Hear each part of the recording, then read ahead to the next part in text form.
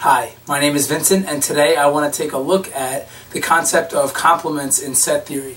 So we have the question, given set U with elements B, C, F, H, M, P, and set A with elements C, H, P, we need to answer the question, if set A is a subset of U, what is the complement of set A?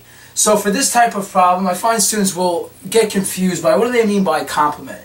Well, to understand this definition, just know that the complement of set A, all we're looking for are the elements that are in set U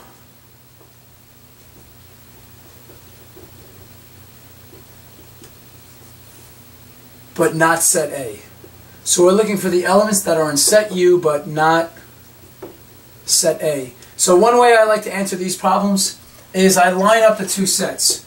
So we have the set U, and we have B, C, F, H, M, and P.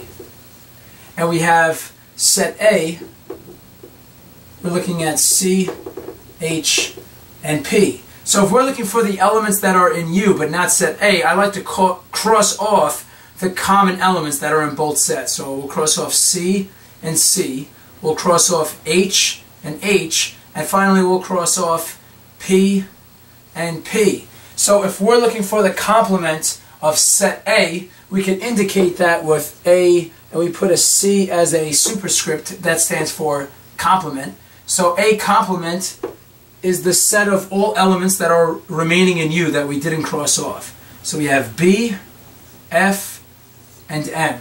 So this set consists of B, F, and M. So this would be the complement of set A. So just to recap, for this problem, to understand the definition of complement, just think the complement are the elements that are in set U but not set A. And then line up the two sets and cross off the elements they have in common, circle the remaining elements, and that would be the complementary set. Okay, well this is going to conclude this video on the concept of complements in set theory. Thank you all for watching, and I hope that this was helpful.